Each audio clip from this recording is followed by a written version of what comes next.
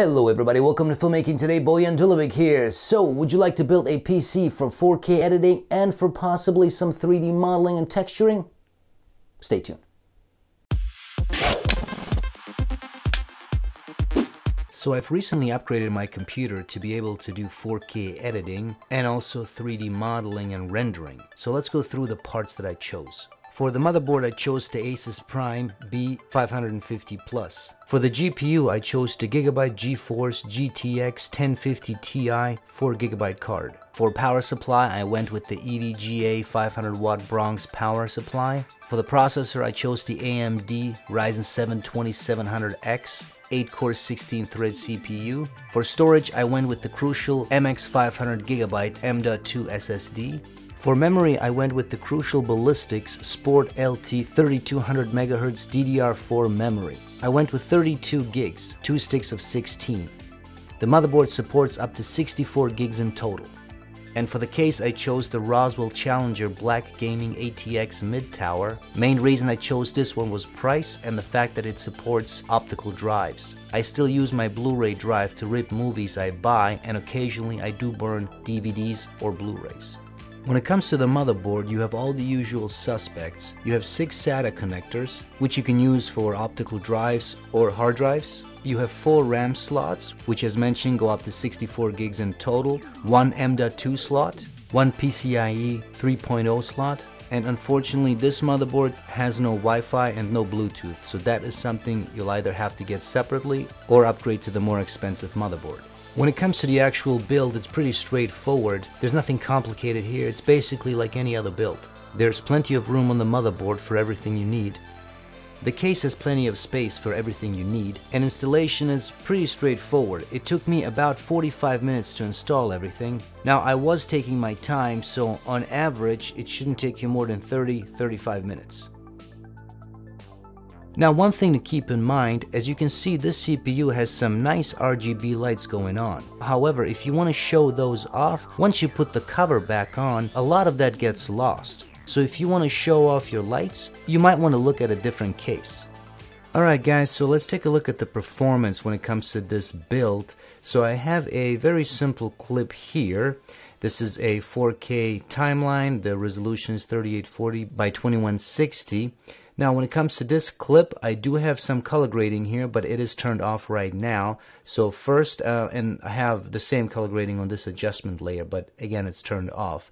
So right now this is just the clip by itself. Nothing has been applied to it, and let's play it back at the full resolution here.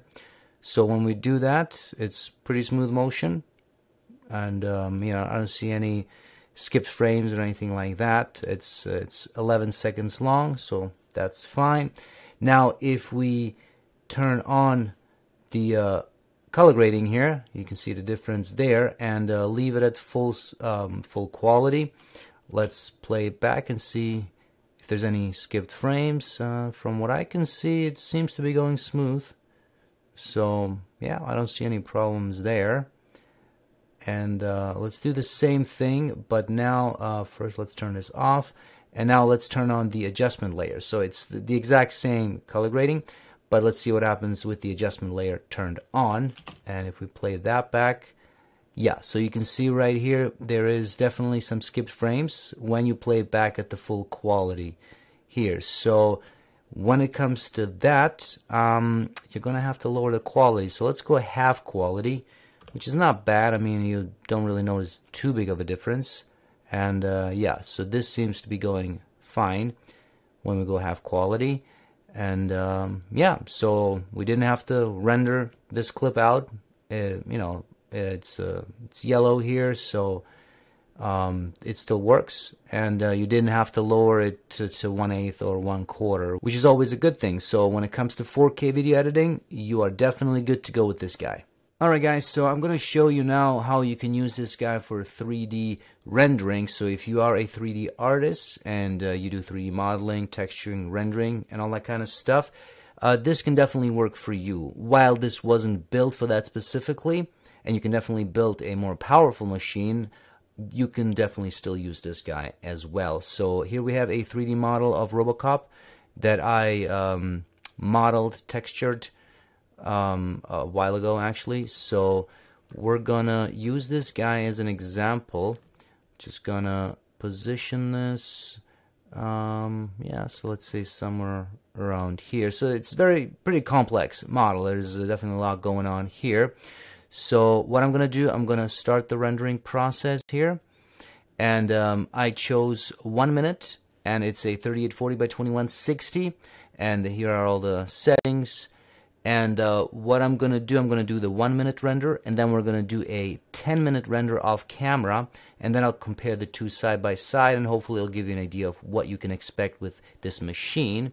And also let's take a look at the task manager here. So obviously the moment I started rendering, boom, CPU goes up to 100% basically. It hovers somewhere between 95 and 100, so definitely being used. Memory is about 50. GPU is, yeah, somewhere around here between 7 and 12, around there. My power usage is definitely very high, so there's that. And yeah, so we've got just a few more seconds left here, and once this is done, I'm just gonna save this as a JPEG, and then basically I'll do the 10-minute render, and then I'll show you both of them, and yeah, we'll go from there. Alright, so here are the final results. I also did a 20-minute render, and to be honest, it's not really a big difference. I mean, I can see the difference between the 1 minute and certainly the 20-minute. You can definitely see there's a lot less noise going on, but even for the 1 minute, it did a pretty good job. It definitely did a pretty good job. So while, like I said, this setup is not the greatest for 3D related projects, you can definitely use it. So if you are in a situation like me where you mostly do video but you also do 3D projects, I think this will work very nicely for you as well. So that's it, guys. I hope you enjoyed this video. As you can see, this PC is pretty sweet. In terms of pricing, so like I said at the beginning, this was you know, it was less than $1,000. I can't give you an exact price because I bought this on the Black Friday and Cyber Monday weekend deal. So some parts I got for, you know, pretty good deal, and others were just standard price. So that's what I'm saying. You should be able to get this between $800 to $1,000, somewhere around there. I'll find links to everything, all the parts that you saw here. I'll put them in the description, so check those out. And all in all, as you saw, I'm pretty happy with this guy.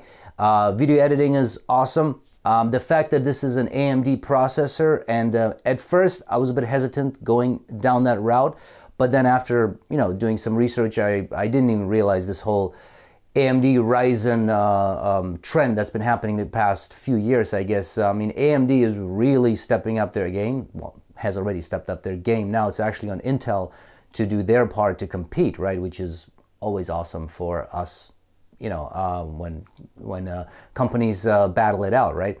So anyway, having the Ryzen processor is excellent because it definitely takes advantage of all the RAM you have installed. So the more, the better. I only have, I have 32 gigs right now, which is plenty for what I do, but I will be upgrading to the 64 relatively soon. And that's going to be awesome because it will definitely take advantage of all those, you know, of all that RAM, right? Especially if you're using Adobe, it will definitely take advantage of that. And as mentioned, you can definitely use this guy for 3D modeling and 3D projects. It's not designed for it, not primarily, but it'll do a good job. I mean, unless you got a scene that's got a bajillion of polygons in there, then you probably should be using something else. But other than that, you'll do fine. You're definitely going to have a good time with this guy. And yeah, that's it. Like I said, all in all, I'm pretty happy with it. It's doing a great job. I've been using it now for well over a month.